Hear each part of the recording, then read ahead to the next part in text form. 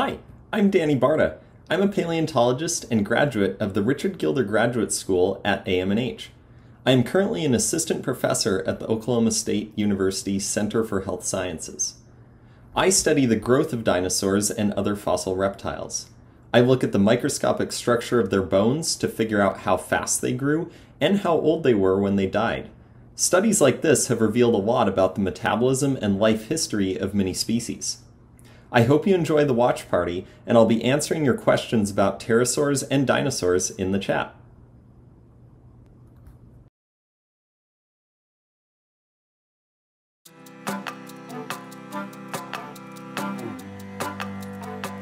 When people first started to find pterosaurs and they were studied by early paleontologists, they really didn't know what to make out of them. Some people thought that they were aquatic animals that used their wings to propel themselves through the water. It wasn't until the 1840s or so that people really started to recognize them for what they were, a distinct group of flying reptiles that are unrelated to birds or bats. They were the earliest creatures to have powered flight. They had a life of about 175 million years, which is a long, long time. And they've seemed to have populated the entire planet. Pterosaurs are such a diverse group of animals and so different from anything else that you have today. Perhaps the most interesting aspect that might surprise the visitors is to see so much variation in body shapes and in sizes of those really fascinating animals called pterosaurs. In the last decade, we've probably seen more new pterosaurs found around the world than in the previous history of pterosaur studies in general. The pterosaur fossils that have recently been found in Brazil and in China are a lot different than pterosaur fossils that are known from other parts of the world. Specifically the ones from China, because they preserve so much soft tissue information. Instead of just bones, we have wing membranes, we have little filaments that look like primitive feathers. Pterosaurs clearly inspire us in ways that few other animals do. Something about large flying reptiles from a distant past, I think kind of feels like aliens to us. But they were real animals, and that makes them all the more fascinating. I don't think anybody sees a pterosaur, whether a paleontologist, child, adult, they look at one and they just think it's a really strange looking animal and they want to know more about it.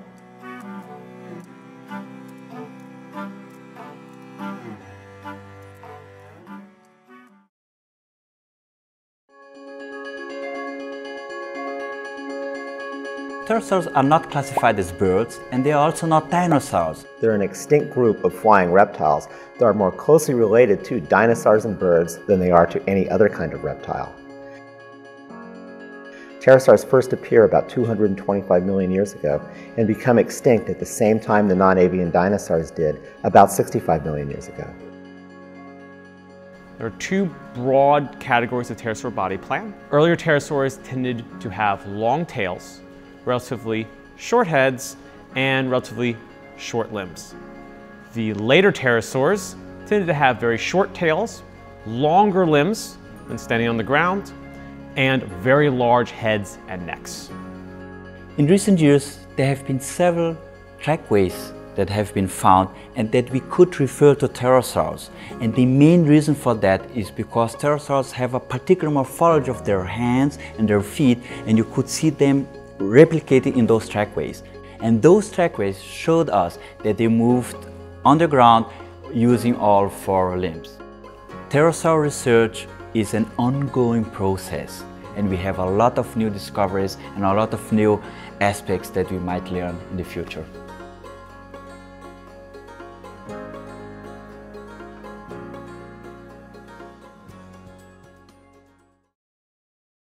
Many people think that pterosaurs are dinosaurs because they're reptiles and they lived at the same time as dinosaurs. But pterosaurs are not actually dinosaurs in the scientific sense. So when we call something a dinosaur, we mean that it belongs to the group Dinosauria, which was named by Sir Richard Owen in 1842. And within Dinosauria, there's three main groups. You have the ornithischian dinosaurs, like Triceratops and Stegosaurus, and you have the long-necked sauropod dinosaurs, like Patagotitan or Apatosaurus, and you also have the theropod dinosaurs, which includes the very famous Tyrannosaurus, as well as our birds that we see all around us today. So when we think about biological classification, each group is nested within a larger group. Dinosauria is nested within a larger group called Archosauria. Archosauria includes the close cousins of the dinosaurs, the pterosaurs that we talked about earlier, as well as the crocodile line Archosaurs, which includes today's crocodiles and alligators, as well as a number of extinct forms, some of whom actually were dinosaur mimics. You may have even seen extinct crocodilians in a museum and thought they were dinosaurs because they look so similar. Pterosaurs and dinosaurs are distinguished from all of the crocodile line archosaurs on the basis of the arrangement of their ankle bones. Dinosaurs and pterosaurs separated from one another nearly 250 million years ago on the basis of having a hole in their hip socket and a long crest on their upper arm bone. 250 million years ago is really a very long time geologically. So dinosaurs and pterosaurs, while they may be close cousins in an evolutionary sense, are really quite widely separated. Now there are flying dinosaurs. We just call them birds today. Many other prehistoric animals often get confused with dinosaurs, like the sail-backed mammal relative Dimetrodon, as well as fossil mammals themselves, the giant ground sloth or woolly mammoth. People also think sometimes that large marine reptiles like plesiosaurs, ichthyosaurs, and mosasaurs are dinosaurs themselves. You may think that an animal is a dinosaur because it's large and scaly, but these traits evolved much earlier in evolutionary history. Just because pterosaurs aren't dinosaurs doesn't make them any less amazing. They ruled the skies for over 150 million years, and I think that's really cool.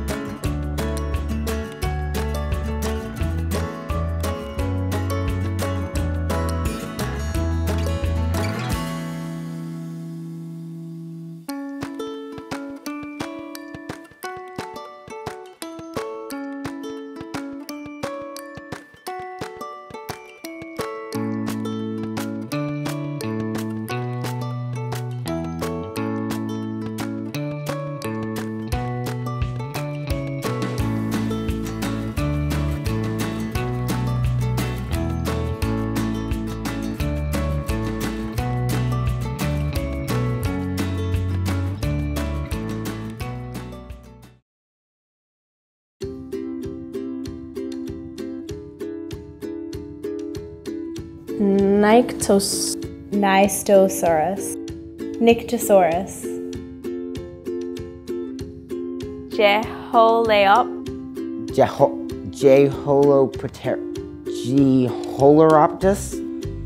Jeholopterus, Pteranodactylus, Pterodactylus, Pterodactylus. Quetzalcoatlus. Quetzalcoatlus. Tapahira. Tapajara. Thalassadromius. Thalassadromius. Pterodastro.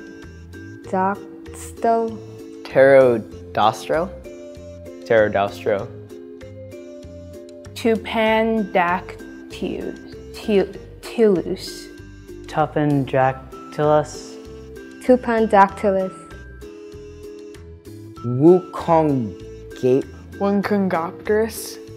Wukongopterus. Pteranodon.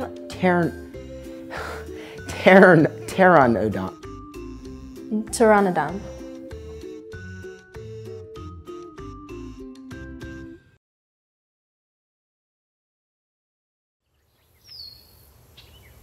Long before there were pterosaurs, insects were the only powered flyers on Earth.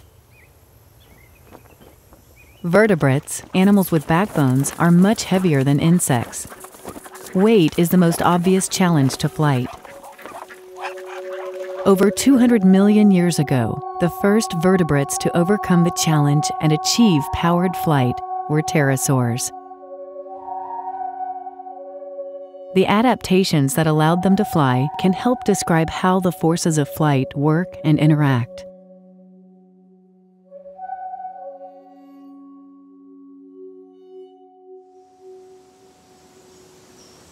Pterosaur species range from swift, small flyers like Geolopterus to massive creatures like Quetzalcoatlus, the largest known flying creature of all time.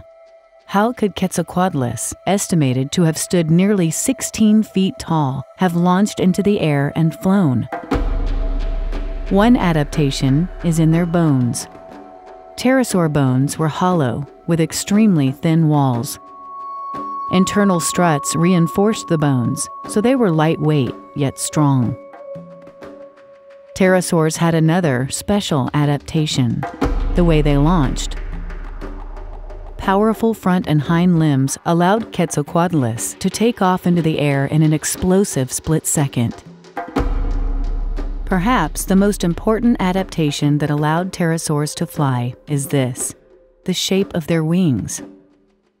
Pterosaur wings are thicker in front, the part that faces the direction of travel.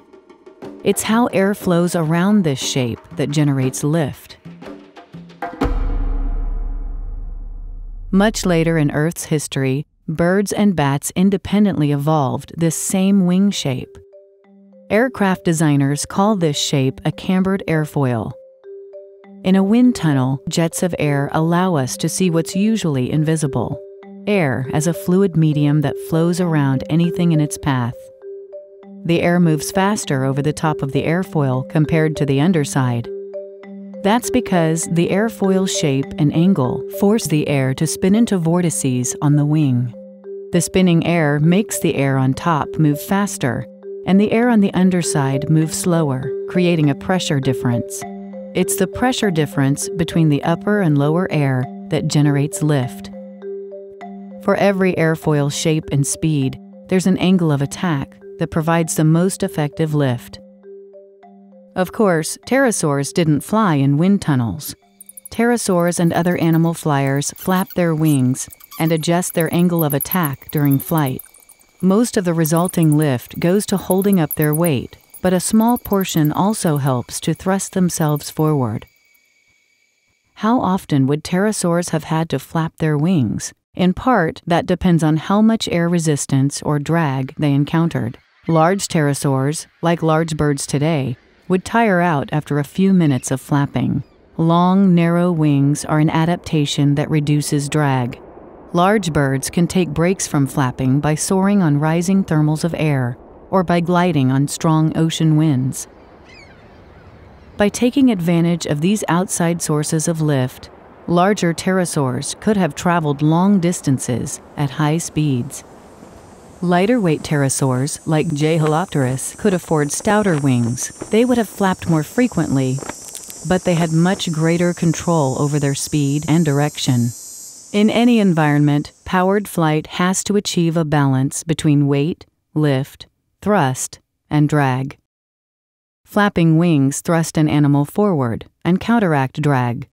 The forward motion displaces air around the wing. Almost all of the resulting lift goes to counteracting the animal's weight. Flying takes a lot of energy. Why did pterosaurs do it? Flight provides an escape from predators, new ways to catch prey. Flight widens the range for finding food and mates. As the first vertebrate flyers, pterosaurs were incredibly successful. They lived for over 150 million years and diversified into many species that were adapted to their unique habitats. The last pterosaurs became extinct about 66 million years ago. No one will ever see a pterosaur alive. But as we find more pterosaur fossils and apply powerful new techniques for interpreting data, we can develop new theories about how pterosaurs lived and were adapted for flight.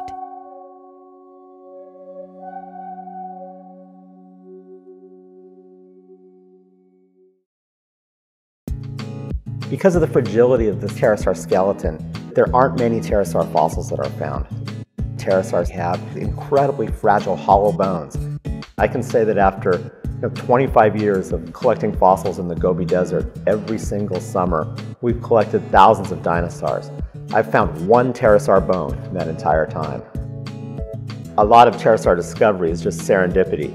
Some of the first pterosaurs to be discovered were discovered by quarrymen in limestone quarries in Solnhofen in southern Germany. Despite the fact that you do find pterosaurs in all continents, over 90% of all pterosaur specimens and about 50% of all pterosaur diversity only come from 5 deposits.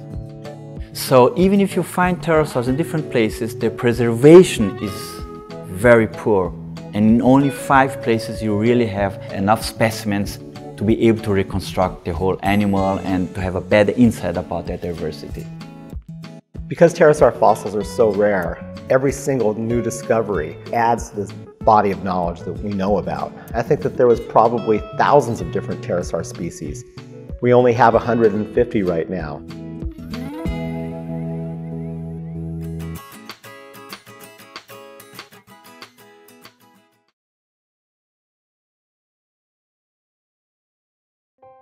I always wanted to become a paleontologist, and believe it or not, I always wanted to study those flying creatures called pterosaurs. For me, the most fun aspect of my work is actually to find fossils. When you make this discovery and you find those bones that are buried for millions of years and you're the first one to see them, that is a fantastic feeling. In a way, I started my job today as a paleontologist as a kid. I went searching for fossils and cool creatures out in the woods and cliffs and deserts, and I just spent a lot of time reading as much as I could about the animals that fascinated me. Just like with all other fossils, recent advances in technology have really changed the way that we're able to study pterosaurs. And some of these things are things like CAT scanning, which we can accurately reconstruct their brains. We can even look at some of the mechanical aspects on the inside of their bones. We can also use computer simulations to be able to look at pterosaur flight. So in the same way that people modeled the wings of airplanes, we can use some of those same techniques to look at the flight performance of pterosaurs. My favorite pterosaur fossils that I've ever had the opportunity to study are some of the Anahengurid fossils, specifically Gilder from northeastern China. It's a beautiful small specimen. It's completely covered with filamentous texture, so it's like a fuzzball flying through the air when it was alive. It has wings which show that it was probably a very agile flyer and an animal that might be very similar to a modern bat. My favorite pterosaur would have to be Quetzalcoatlus. The largest individual of Quetzalcoatlus, Quetzalcoatlus northrop, was one of the largest flying animals of all time, which is very impressive and raises a number of interesting scientific questions. I think my favorite pterosaur is Tupandactylus imperator. And the main reason for that is when I first saw that specimen with that huge crest, I didn't believe it existed. And still now I keep wondering, how did that animal fly?